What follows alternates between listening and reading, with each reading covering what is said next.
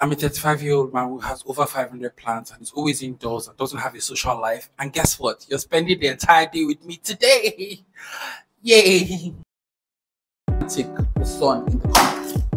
This video is going to be chaotic because I've actually never done this before. I might be acting like I've done this before, but I've never done this before. I low-key do not know what I'm doing.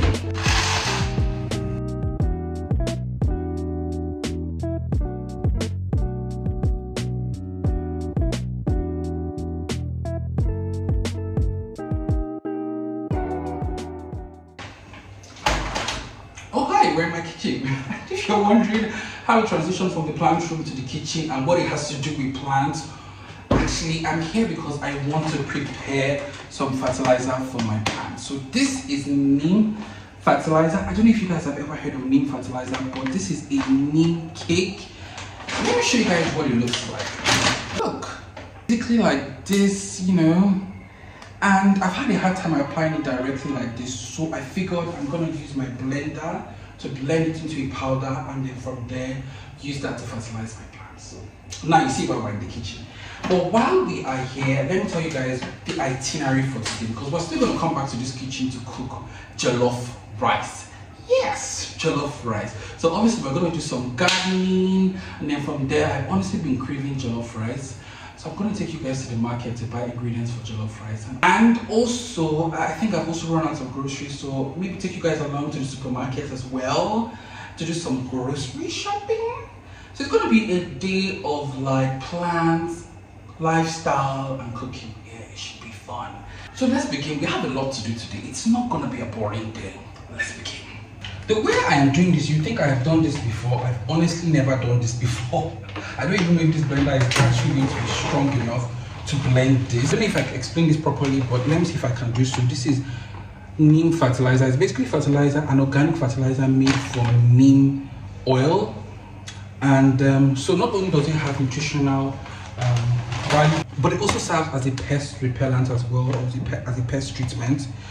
So again, I want to blend it into a powder to see if it's gonna work. Fingers crossed. I mean, if I add too much,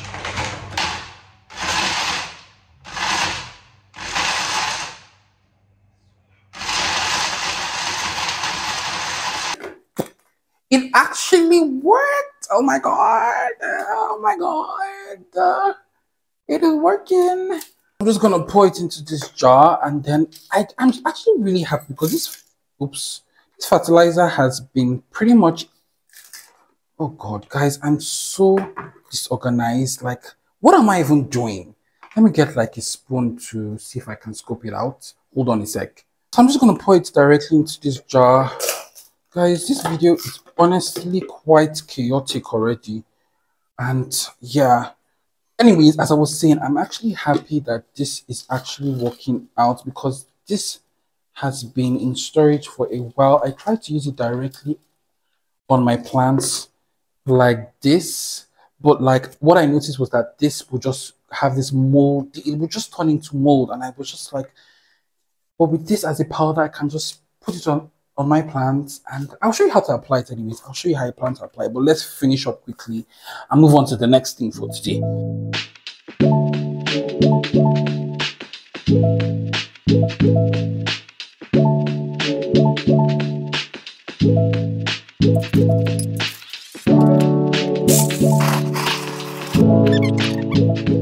I think I have gotten enough, and I'm happy that I was able to do this without destroying my blender, because I was worried that the blender was going to explode.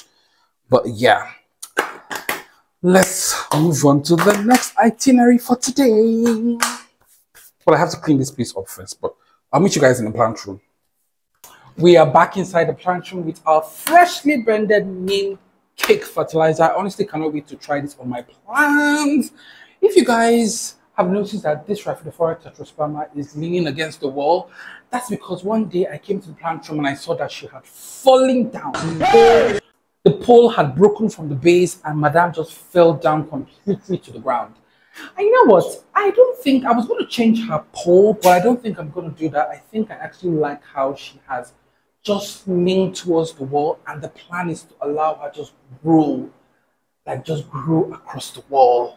Hopefully she doesn't damage the paint of the wall. I don't know. Let's just pray that that doesn't happen.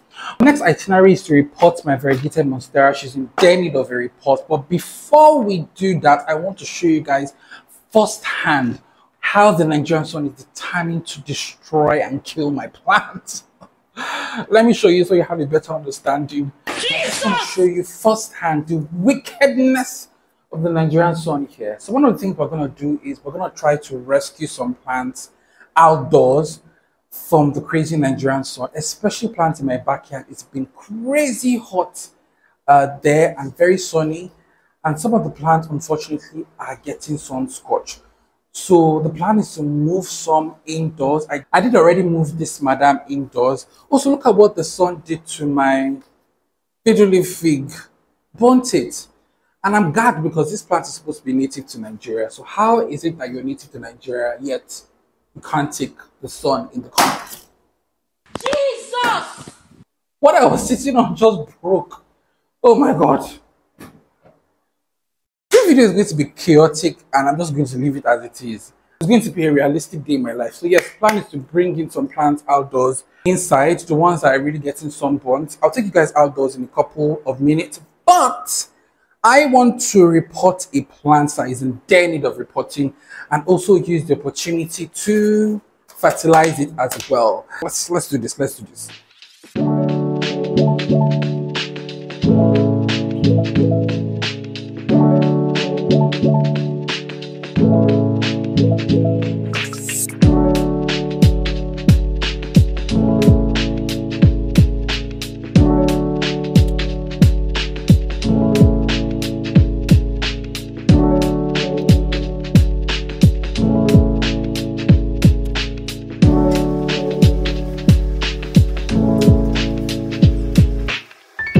I'm done reporting her, and I also fertilized her with that neem fertilizer, and I have a feeling she's going to grow bigger leaves now that she's in a bigger pot and now that she's been fertilized as well. So let's go outside and check out the plants outdoors and see what plants we can bring indoors and rescue from the Nigerian sun. Let's go. Guys, look what I saw when I came out. Look what I saw when I came out. Don't jump on me. A grasshopper looks really cute, but these guys are so destructive. Like, they can, in the garden, they can really, you know, eat up your entire plant. So unfortunately, I'm gonna have to unalive it promptly. I just need to quickly go get my insecticide. Stay where you are. I'll be back. Guys, I'm back. This is the insecticide I use. I've noticed that this brand is mild and not as corrosive on my plants. But let's get this done. I'm scared. I'm just gonna... Yeah, that should be okay. That should be okay. This is beautiful though. Yeah. But no, these guys are destructive. They are not endangered in any way. They are destructive and they are pests, considered pests here, even in farming. So I'm not doing any harm to the wildlife. So what I do next is I just rinse the part that the insecticide touched. I just rinse it off with water.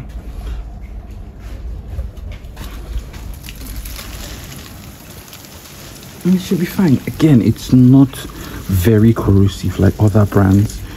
So I use this for grasshoppers and fast moving large insects in the garden, and to make sure like animals and like birds or reptiles do not have access to the carcass. I typically pick it up, add it to the soil, and then just bury it in the soil. Again, yummy manure for my plants. Thank you for your service, dear grasshopper.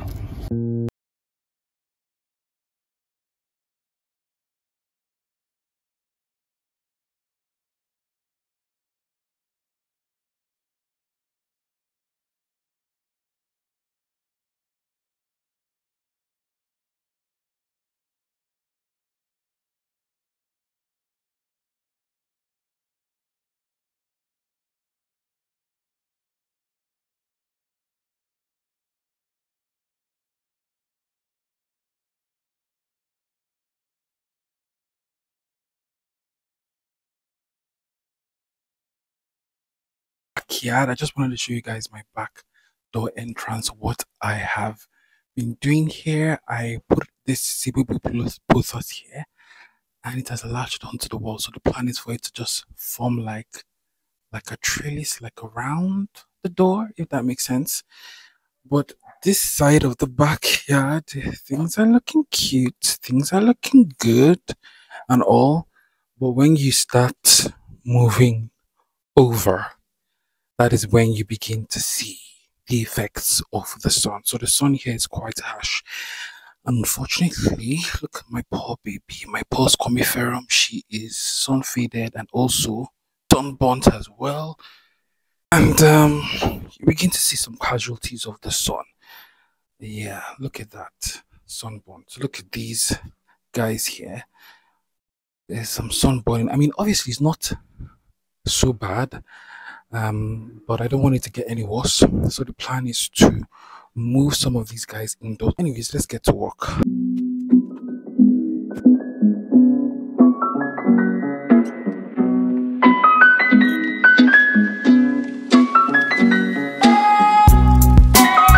I think I'm going to report this one and move her indoors. I have a hard time keeping her water inside that corner there, and I can begin to see that she's beginning to creeps up from staying dry for too long. So move her into another pot and then move her in. So that's the plan as well. Let's continue. And in her place, I'm gonna put this aglonema. I can tell that she's beginning to, like, show signs of sun stress. So I'm gonna move her there where it is completely shaded, and she's gonna look better. Sorry, my poor baby. Sorry it took me so long to do this.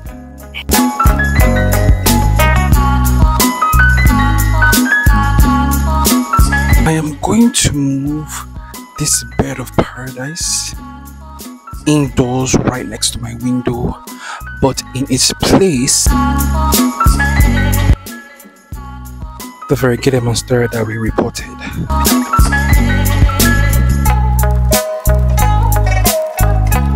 We have, in terms of the rearrangement, I moved this pothos inside here. I moved that Millennial there as well. Can you see her? And then, of course, our variegated monstera is here.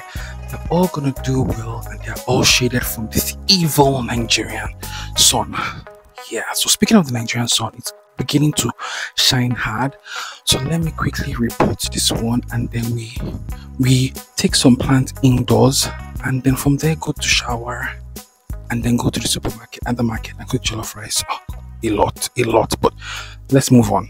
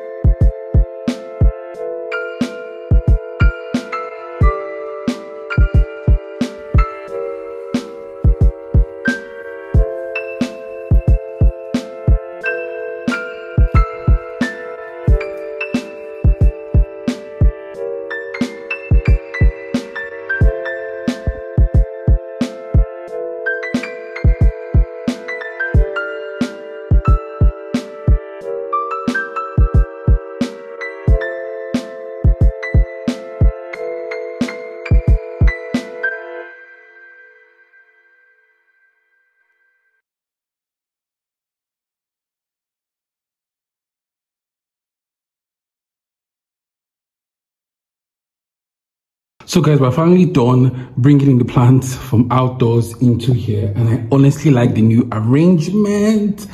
I like it. Honestly, this was really stressful, more stressful than I thought it was going to be, but I'm happy with how it turned out. Now I want to go shower, drink something cold, rest, and then from there we're going to go to the market. We still have time. It's just like 1 p.m. so we can still cook our jollof rice today. Let's go.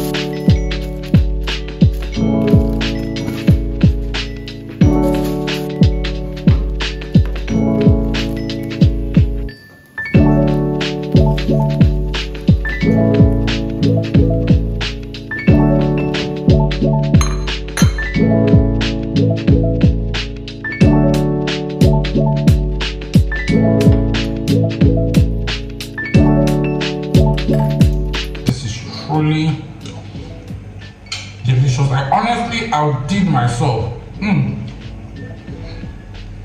Oh, thank you so much for watching. See you guys in the next one. Let me go and enjoy my meal.